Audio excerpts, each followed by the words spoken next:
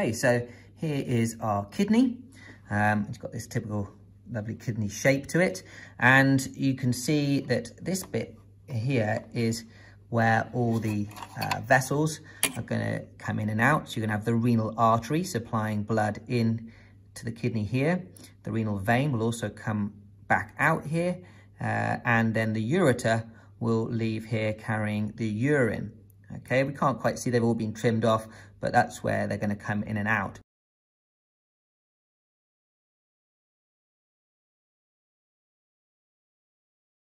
Sometimes on top of the kidney you might find some fat, but that's also been removed already. And the adrenal gland, sometimes a sort of squidgy white looking structure, is also sometimes seen amongst some of that fat, but we don't have any here. Surrounding the kidney is a kind of a membrane. It's almost like a sort of cellophane wrapping really, called the capsule. I'm going to cut now longitudinally down this back edge of the kidney to try and open it up in half and to try and see these two halves of the kidney.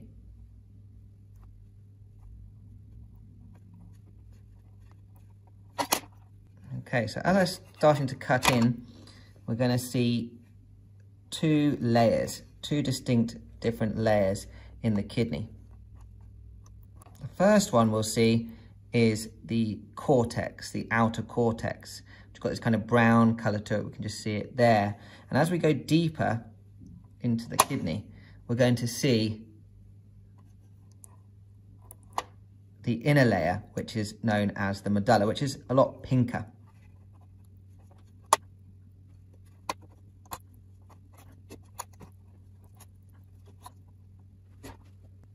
Okay, great. So we've opened up the kidney sort of in these halves, and hopefully you can see this outer section here is the cortex, and then it goes down into this pinker area here, and then this white-ish area in the middle is called the pelvis. And this is where the urine is all going to funnel down and collect in here, and in the middle we should have the hole here, which is going to be the ureter, which is where all that urine is going to come out of at the end.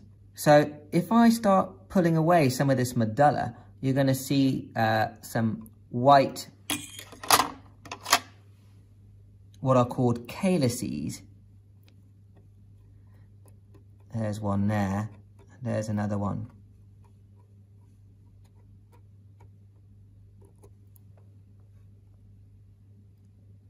There we are. So you can see here, this pink bit of medulla that comes down in a triangle shape is called a pyramid, and these white bits here are the calyces. So as the urine is filtered, it will trickle into these calyces, go down, fill up the pelvis, and then exit via the ureter. Now, the kidney, the way it works is that there are about 1 million tiny little tubules in this kidney called nephrons.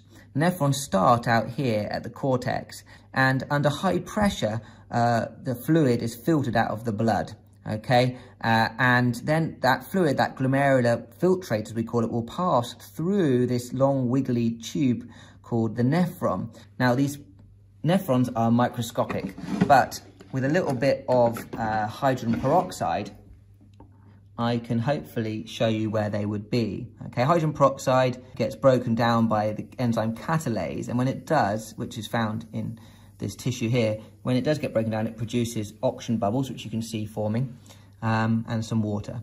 But those oxygen bubbles get trapped inside these nephrons, and it's a way for us to be able to just show you a little bit of where they are. So what you'll see is a little sort of bit of a stripy appearance on especially the outer part here of the kidney, and as it flows down in towards the medulla.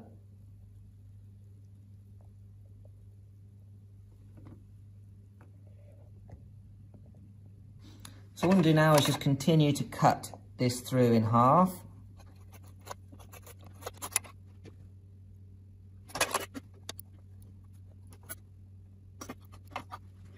And hopefully here you can see the sort of typical kidney shape. And the cortex, the medulla, the pyramids, and the pelvis.